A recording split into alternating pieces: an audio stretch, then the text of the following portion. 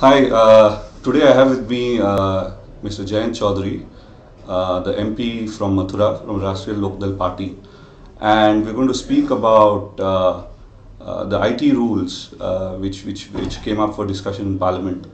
And I'm going to start by asking Jayant, what made you raise this issue in Parliament? Well, the rules were issued in April. And once they came out, there was, a lot of news stories in the media. A lot of people like you, right-thinking individuals who thought that internet is one of the most democratic means of media was going to be badly affected by this. So they were voicing their opinion. So I read a few articles, and then we work with the PRS Legislative Research, and we actually do a Thursday briefing session for members of Parliament. I'm a co-convener of that. So during one of the sessions, PRS, Madhavan, and so they came up to us and they approached the MPs and they did a session with us on subordinate legislation, and they took up these particular rules. And so they briefed a number of MPs on this issue.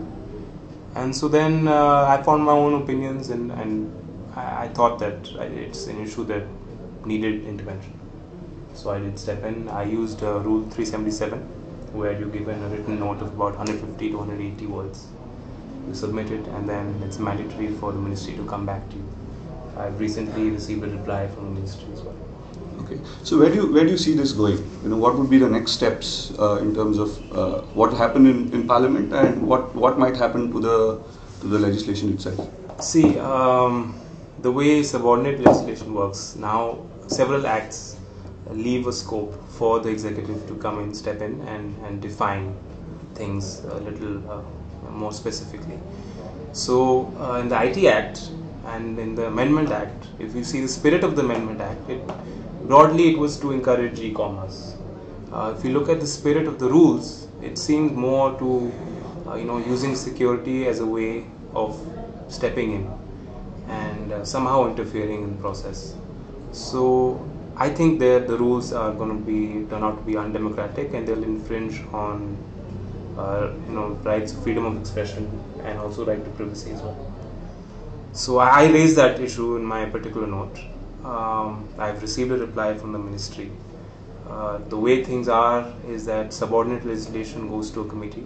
So there's a committee of I think 15 MPs, and now they will take it up. And as a member of Parliament, you can always raise the issue on the floor of the House and initiate a debate on the issue as well. During the next session, I will try to get a debate in the session on this issue, and I will also write to the committee asking them to look into the rules and see if they are, as per what the Constitution allows. Right. Now, tell me this: how would you, as an example, right? How would you see constituents or members of the public engaging you as an MP? How would you think it could be done in a more in a productive way to enable you to put across these kind of issues in Parliament? Broadly, I think there is space for some sort of an organized effort at engaging people, because at an individual level, the interest levels vary, and sometimes people don't have the resources. I've come across several villagers who are very involved, who are very aware, but they don't know how, they don't know where, they don't know when.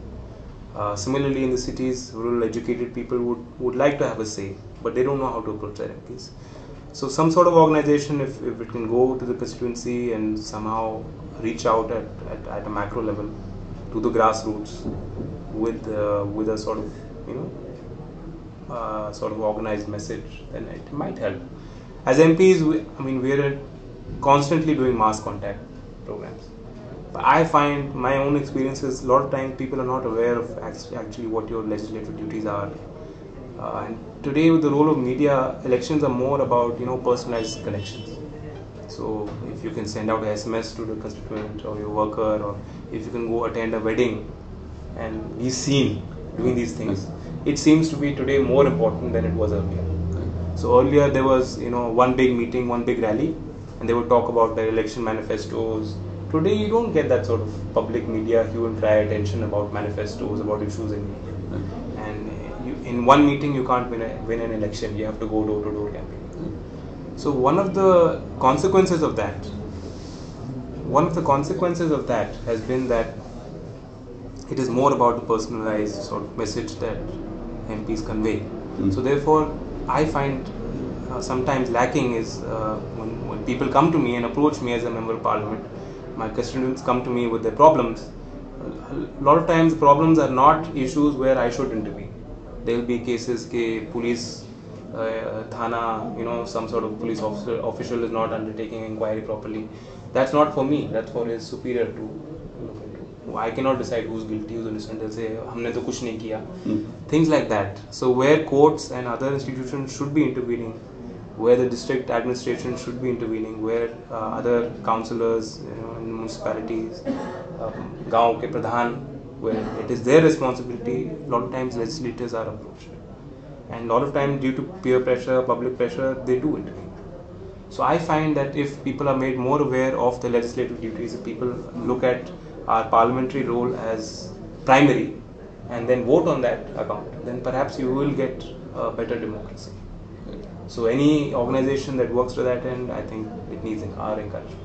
Thanks, Jayant. That was nice talking to you. Thanks. And we wish you all the best. And let's hope the IT rules also see a very positive outcome for everyone. Change is essential, I think. Change is essential. Thank you. Thank you.